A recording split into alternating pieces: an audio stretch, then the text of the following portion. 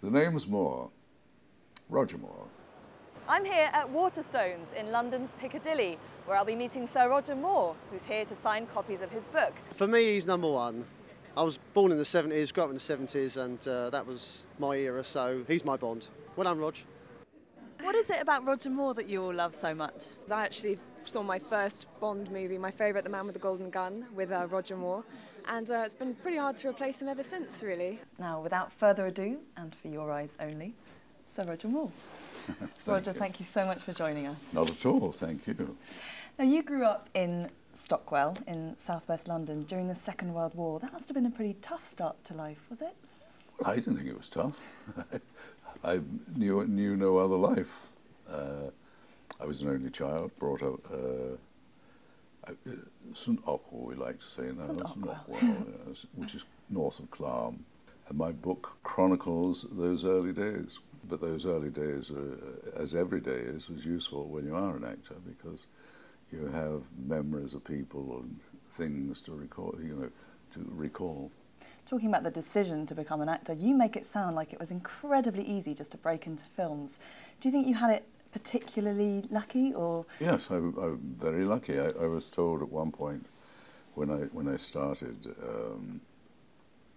in the business that you need 33% talent, 33% personality, appearance, and 33% luck. I say you need 99.9% luck and two little percentages of the other. And I started in television in 1948, the BBC, Alexander Palace. That's the only television station there was in England, 2 stages. And you got on with the play, and if you dried, there was a prompt, very loud on air. And probably the producer's voice anyway, stupid boy. Hey, you celebrated a birthday recently. Did you do anything special to celebrate? Yes, I went to Leicester Square, the Odeon Leicester Square, and put my handprints for posterity. Aww. My feet are in Los Angeles, outside 2007 Hollywood Boulevard. My handprints here, and I suppose somewhere my rear end prints will be in the future, probably in Paris. So, Roger Moore, what's your favourite Bond film of all time? My favourite Bond film of all time? That I was in? Or I not. wasn't in? Either. Well, I'm going to my films. It'd be nice to sell a few DVDs. Spy Who Loved Me. And do you think that's the best Bond film that you ever acted in? For me, it was the best I did. Lewis Gilbert directed. He did Moonraker as well, but I particularly liked that one. I liked the locations, living at the Cala di Volpe in Sardinia and learning to ride a wet bike, which had never been seen on the screen before. Wonderful, wonderful time. Who's your favourite Bond girl?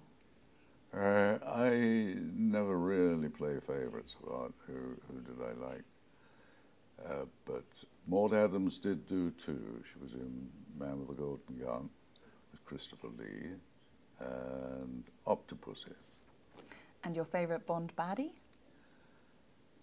Well, the last one I worked with I thought was terrific, Chris Walken, because it was a completely off-the-wall sort of villain. Well, the picture was a bit off the wall too.